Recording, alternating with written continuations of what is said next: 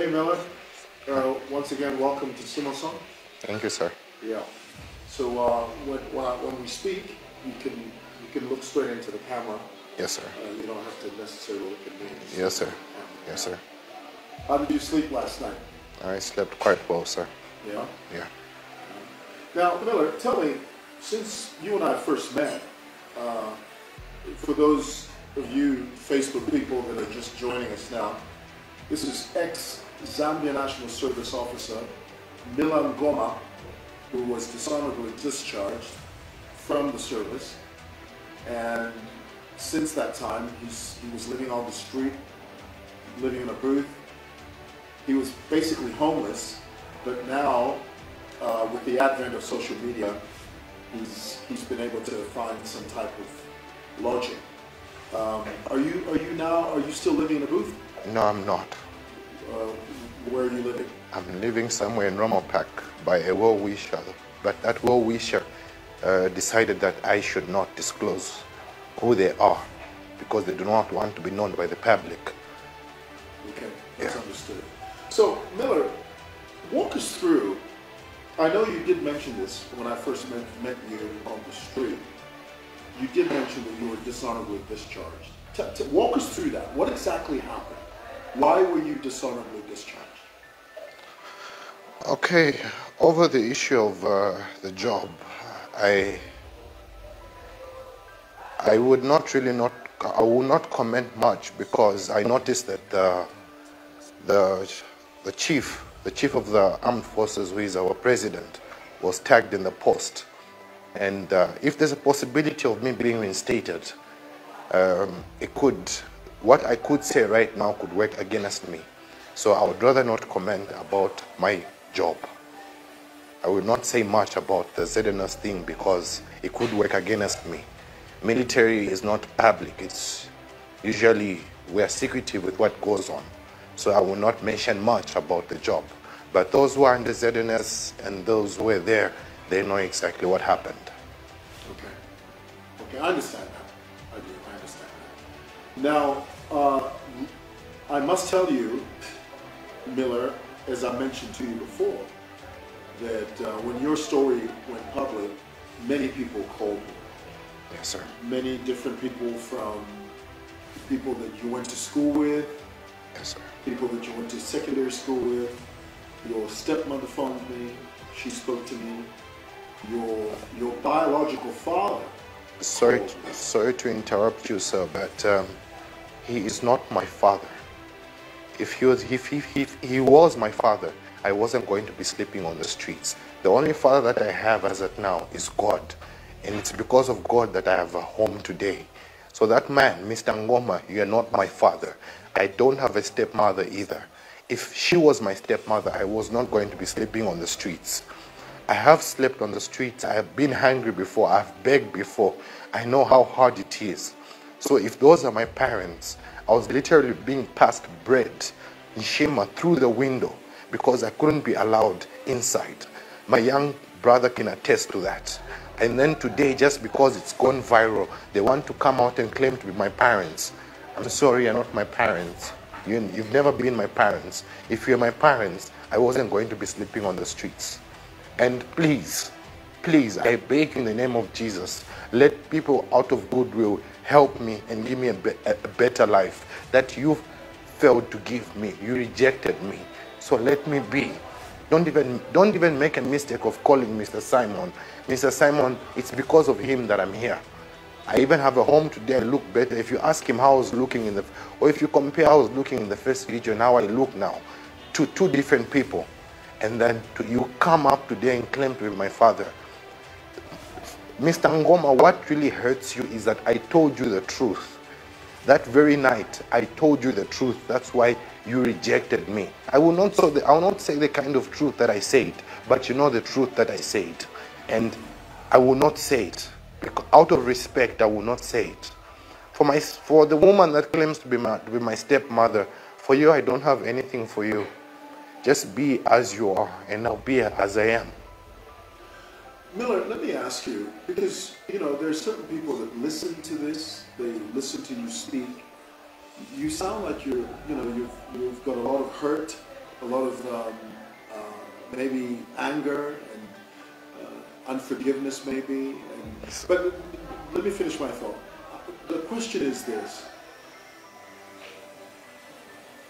is your relationship with your father that bad that you would call him a person that is not your father? Is it that bad? I don't have a relationship with him. Why is that, Miller? Why? I don't say you would not let your son sleep on the streets. You would not ask your workmates to tell your son who's waiting for you. So when I was released from prison, I went to my father's house. I slept on the veranda, waiting because they locked the house out of instruction from my stepmother to say Mila should not come in. I slept on the veranda waiting for my father. My father that night, he did not even show up. He just asked his neighbor, his workmate, to say, go and tell Mila to leave. That man is still there. He's my father's neighbor. He just came and said, Mila, just leave. I remember I asked that man for one thing. I just told him, help me with some food. And he gave me some food. And off I left. Mr. Ngoma was being told to say, your son is on the streets, he's sleeping on the streets, he's begging. But then my father never for a single day ever looked for me. Never. And then today, just because it's gone viral, he wants to reach out and claim to be my father. No. The only father I have is God. You're not my father. You're not. If you're my father, you would have helped me. You know that I've been battling depression. If you search for Mila Diswesa, if you check, I joined Facebook from somewhere between 2008 and 2009. If you check my posts, they are all suicidal or depressional and all of that. And all my school friends can say that I have battled depression for a very long time, which led me to start abusing Benlin with codeine, antidepressants.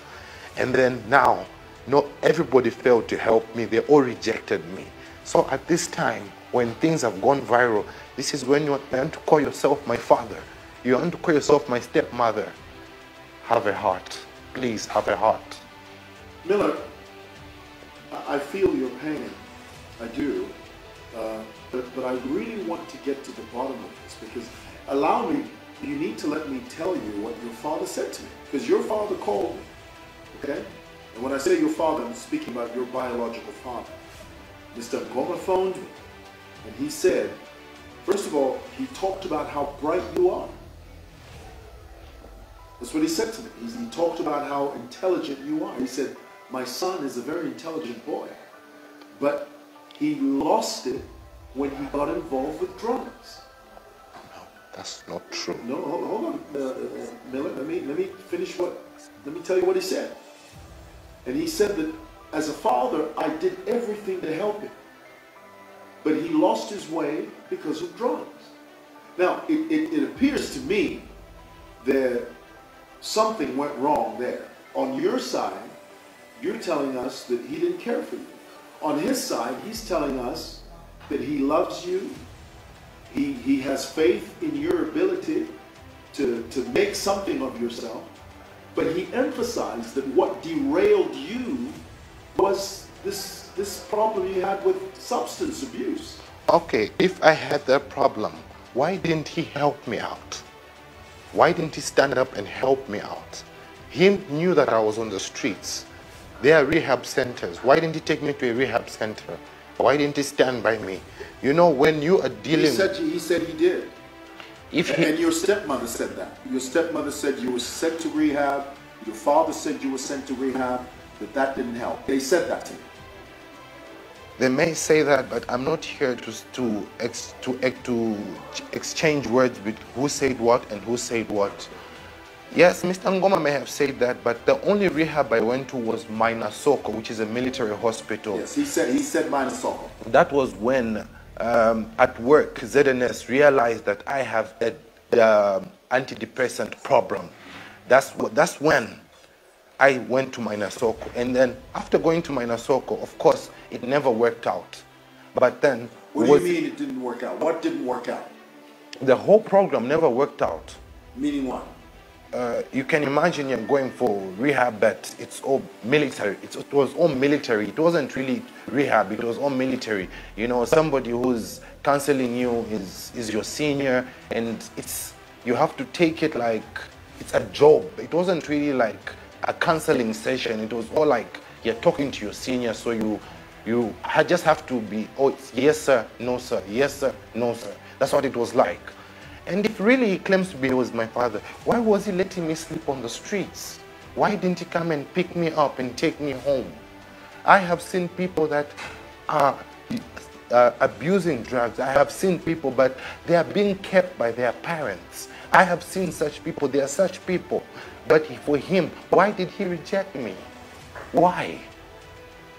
Miller, can I ask you, have you ever felt in your heart to forgive your parents, to forgive them? Because let me tell you why I say this, Miller. You are clearly in a lot of pain. You are clearly in a lot of pain. What would help you? Okay. Hold on, Miller. What would help you, the first step, Miller, is to forgive your mom and dad. Mr. Start from there. If you start from there, Miller, you've got hope. But I'm telling you, Miller, if you don't do that, it's going to kill you. It's going to kill you. It's going to kill you. Okay. In that my father had the courage of coming here. I didn't want to say this, but I'm going to say it. What hurts my father so much, may God forgive me for saying this. I never intended to say this, but I'm going to say it. My father, when I lost the job, I went to stay with my father. And every day when he comes back drunk and the like, he would always beat me about the job. Hey, I got you, I found you a better job. He would always talk to me. You know what it's like when somebody gets you a job and you lose it. And then he would always talk about it. And then, so one time, equally, I have got my own problem, my own pain. I lost it. And then I told him straight up to say, you're always blaming me about the job, but you infected my young sister because of your carelessness. I'm sure you know what that means. When I said that, my father lost it and he's always hated me. And then I also told him to say, you infected my stepmother because of your carelessness. But nobody talks about that, but you're always talking about my mistake. Just because I mentioned that truth, my father hated me from that time. And even told me to say, I don't want anything to do with you. There are so many times I've called him, I've told people to say, help me talk to my father so that he can forgive me. He's always refused, he's always denied. So even the neighbors can state, I've gone there several times, I would be given food, bread off the window. When I was in prison, I have a stepbrother, Mike Munuka. When I was in prison, some things went missing in Ibex, where they stay. And then they start accusing to say, it's Mila who stole this, it's Mila who stole this. But I was in prison. How would I have stolen that? How? I was in prison. Okay. No, you sound to me like someone, again, I have to say, I understand your pain, but you sound to me, what do you say to people that say you blame everybody except yourself? You blame everyone except yourself. You push the responsibility of the pain on everyone except you. What do you say to people that say that? I do not blame anybody. I blame myself for being so weak and going on the antidepressants, which was bending with codeine. That was my downfall. I blame myself. I do not blame anybody. So there's nobody that I blame. I blame myself. That's why when my father rejected me, I let him be. And that's why I don't even call him. I don't ask him for anything. So whatever that he's come here to say, or he called you and said that and said that, even my stepmom, you know, I would go home, ask for food, and she'll just drive out and tell my half-brother to say, akaenda uyofunda uyu, uzantu Mila, meaning when Mila goes, let me know. And that's when she'll come back home. I remember in this, I'll mention, one time I got so hungry. It was a Sunday. I had no choice, but I went to a pastor and I explained to him. And the pastor said, look at this. Tell your stepmother that let her just send something for bread so that we can use that bread as forgiveness, so that she forgive. I remember she sent a 105. She sent that money. That money only kept me for about 2-3 days. But then later on, she calls on and starts blaming me to say, you see, there you are now, you're begging. She starts beating me down about the job. The problem with the very stepmother and Mr. Ngoma, I'm sorry for it. I cannot call you father anymore. I'm sorry. I'm sorry, I cannot call you father anymore. But I'll call you Mr. Ngoma. The problem with you is that you're holding on to what I said just because I said you infected my stepmom and my little sister. You've always hated. When you say infected, what do you mean? Okay, maybe we shouldn't talk about that. I would rather not talk about that. Let's not talk about it. Let's get to the bottom line of this, Miller. Miller, I also must tell you that someone from ZNS phoned me, from Zambia National Service, and they told me that it is possible that you could, even though you were dishonorably discharged, it's possible that you could still be receiving a salary. Are you aware of that? There's an intake who sent me a message, Hillary. He sent me a message saying, check your account, the commandant has been changed. So there are things which have been changed. There was a memo that came out that stated that those that did not clock 10 years of service were to be removed off the payroll. I was commissioned in 2012. So, and then I was discharged in 1918. So I didn't clock 10 years. So I was removed off the payroll. But then Hillary told me to say there's a possibility that money could be coming in. But then when I went to Zanako told me to say, bring your NRSC. And then I have no NRSC. So I have an affidavit which I have. I've just shown Mr. Simon. I have an affidavit. You had it on you just now. Where is it? It's here. Yes. I have an affidavit trying to replace my NRSC to confirm with the bank if really a salary has been coming in, because the bank has to identify me by NRSC. So that is why I got this affidavit. And then when I tried to get a police report, I was told I have to pay a 74 kwacha. That's how come I did not get the police report. So about that, I'm not yet sure. I'm yet to confirm with the bank. Because someone from ZNS phoned me. Yes, sir. And they told me, they said that it's possible that even though Miller was dishonorably discharged, and because of the change of the Constitution, it's possible that he could be drawing a salary. Or, sorry, it's possible that he could be receiving a salary. That's the word he used, receiving a salary. So he said to me, he said, when you find Miller, tell him to go to the bank, because it's possible that you could be receiving money that you are unaware of. But then he also cautioned me, he said, but ask him if he knows about it. So let me ask you pointedly, did you know that you were getting a salary? No, I didn't know. That's why I got this affidavit to have my NRSC replaced. The bank has to identify me with an NRSC. So the bank could not give me any information about my account. That's why I went to get this to replace my NRSC so that I could get more information about my account. If there's any money, if any money has been coming in.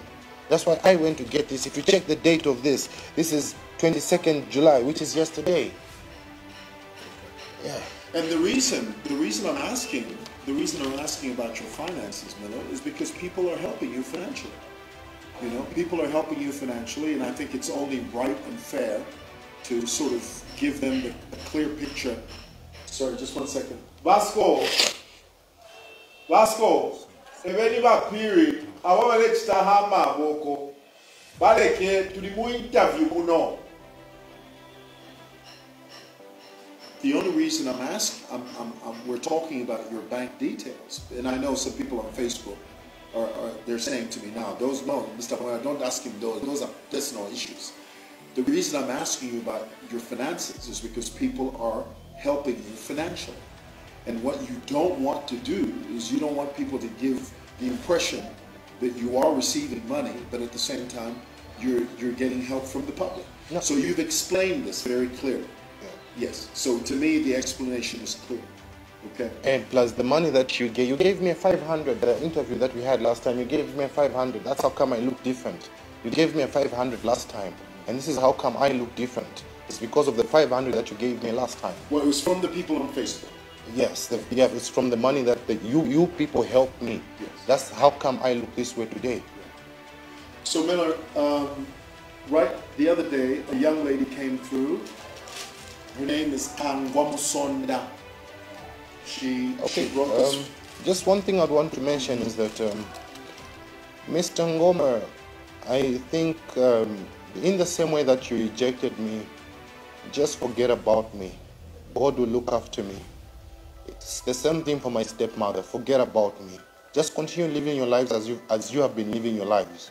God will see me through.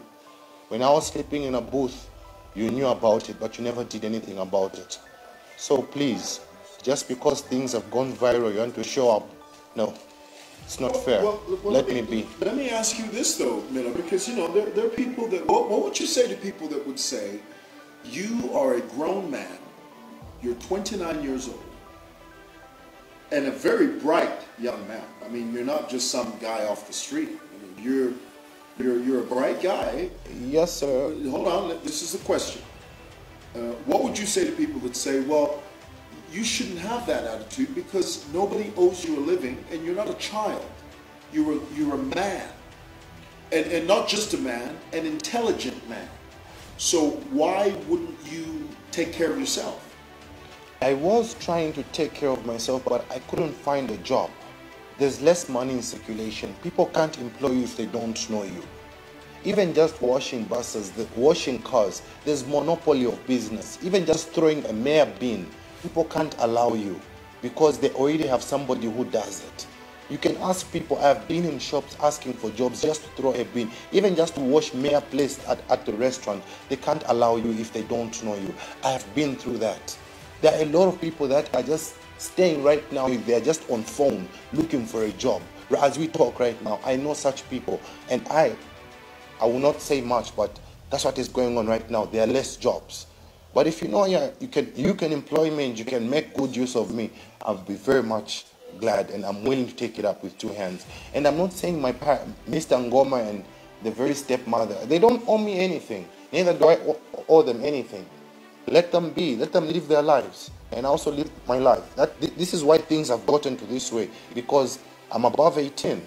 They don't owe me anything. This is why things have gotten to this extent. If really they were supposed to be taking care of me even though I'm after 18, then things were not going to reach to this extent. Things have gotten to this extent because after 18 you have to take care of yourself. And I tried what I could and things could not work out.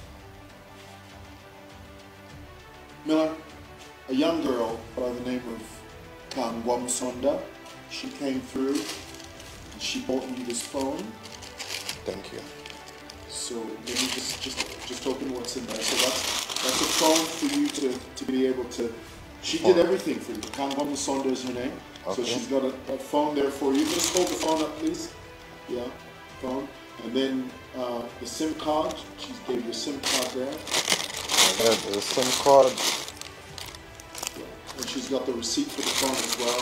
Yeah. And then there's 100 kwacha in there so that you can buy talk time. Yeah. Right. So that's from Ngoma. So if you could look into the camera now and just thank her. Ngoma, thank you very much. I really appreciate. I'm looking forward to meeting you. I hope I'll see you very soon. I hope I'll be able to find your contact from Mr. Mawaf. Yeah. Thank you very much. I really appreciate. Yeah. May God replace where you have taken from. God bless you. So now, Miller, this is what I want to see. Okay? Yes, sir. This is what I want to see. I want to see you get back on your feet. You know, me giving the audience, the Facebook audience, updates, that's fine. But then what I don't want is for you to be stuck at one point in a perpetual cycle.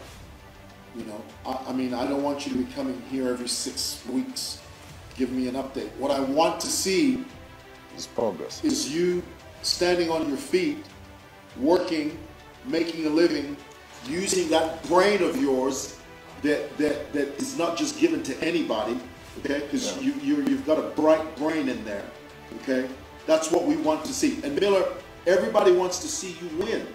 Yes, look at this, sir. Being helped is the first thing, but helping yourself is the next thing, and it's for the forever thing that you have to do.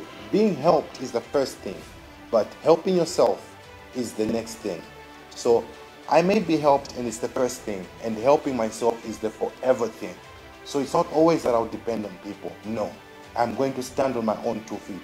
I know I'm the type of person that this time around I'm supposed to be driving probably a Range Rover or something. I just don't know how I derailed. I know what I'm capable of doing, and definitely people will see me in a better place. That I can assure you, no matter what. I hope so, Miller. Yes. I hope so, because the public wants to.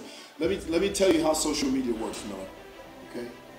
I know this because I've been in social media for a long time. Yes, sir. What these guys on social media are doing is right now you've got a lot of goodwill from the public. Yes, sir. Okay? Now, the great thing is that everybody knows you've had a substance problem. Everybody knows that not so good part of you. Everybody, listen, there's no perfect person. We all have our own demons. There's nobody that's perfect. But, Miller, given the goodwill that you've been receiving, these guys here on Facebook are very impatient people. Okay? Yes, sir. They're impatient. They want to see you win. By winning, I mean they want to hear 2-3 months from now, they want to hear, oh, Miller works, Miller's on his feet, Miller's doing well, he's independent, he works for himself, he doesn't depend on anyone, he doesn't ask for money, he doesn't beg for money. That's what they want. They don't want to hear that you're in a slump. They don't want to hear that 6 months from now you're off telling someone the same story in a different circumstance. No. Guess what's going to happen, Miller? If these guys on Facebook hear that, guess what's going to happen? They're going to turn against you like Judas. That's true. Yeah, they will turn against you like Judas. Miller, hold on, Miller. Let me tell you, don't take this goodwill for granted. Exactly. I warn you, son. Yes, sir. These guys on Facebook are giving you a chance to win. All of them are rooting for you. Rooting for you meaning they want to see you succeed. Yes, sir. But they don't want to see you in a rut. They don't want to see you in the same spot, complaining about the same stuff, whining about the same problems, and walking around with no forgiveness in your heart. They don't want to see that. They want to see you move on. They want to see you be a whole person, Miller. A whole person. Are you hearing me? Yes, I'm hearing you. My aim is to help people in my situation, and I'm going to help a lot of people. That I can assure you, I'm going to help a lot of people that are in my situation. Well, forget them. Help yourself first. Okay? Yes, sir. When you're in a plane and the plane is about to go down, guess what the air hostesses say to you? Have you been on a plane, Miller? Have you ever been on a plane? Yes, I have. When you're on a plane, the air hostesses say to you, put the oxygen mask on first. It's going to drop from the sky, from the top. And, yeah. You put it on first, then you can help someone else. So help you first, okay? Yes, sir. All right, Miller. You take care.